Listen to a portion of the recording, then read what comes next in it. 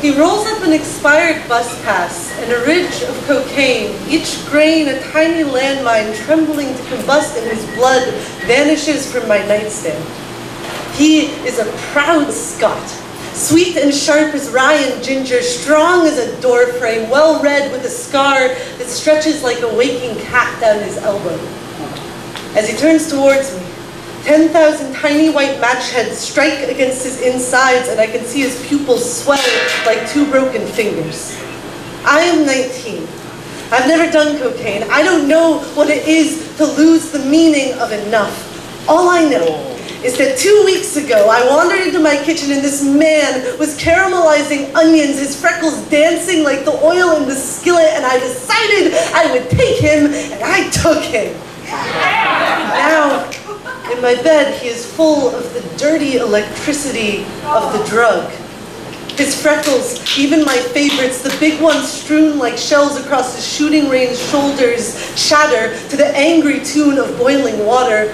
When we touch, I can feel the voltaic invasion in the man under my hands.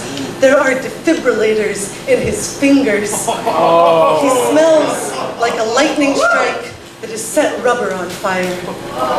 And I should have said, hey, gunpowder junkie, hey, you sexy little bullet factory, I do not know that I will not be enough, because enough no longer exists for you. You do not know that I will resist being hollowed out so you can spend our time searching my shelf for your first high.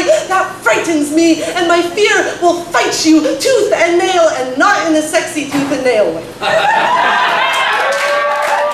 But under the influence of cocaine, the elements of making love, which is what we are doing, have become unstable. His breath at my neck, a cloud of irradiated dust, his sweat comburent, flammable as propane, and so instead of speaking, I try my best not to burst like kindling under him. We are just keeping each other company, he and I, here in the difference between not caring and just being careless. When I think of it now, I remember him as a dirty bomb detonating into my mattress. At the time, he was just a mushroom cloud I wanted to kiss. Nobody is worthy of condemnation. Nothing we can do is profound enough for that. He and I slept in my glass bed, so neither of us dreamt of stones.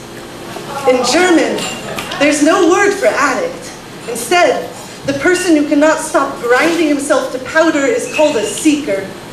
This has to be what I felt through his freckles. The slavery of searching.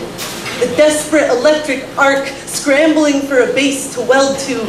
The lost electron hunting inside me for an atom of balance.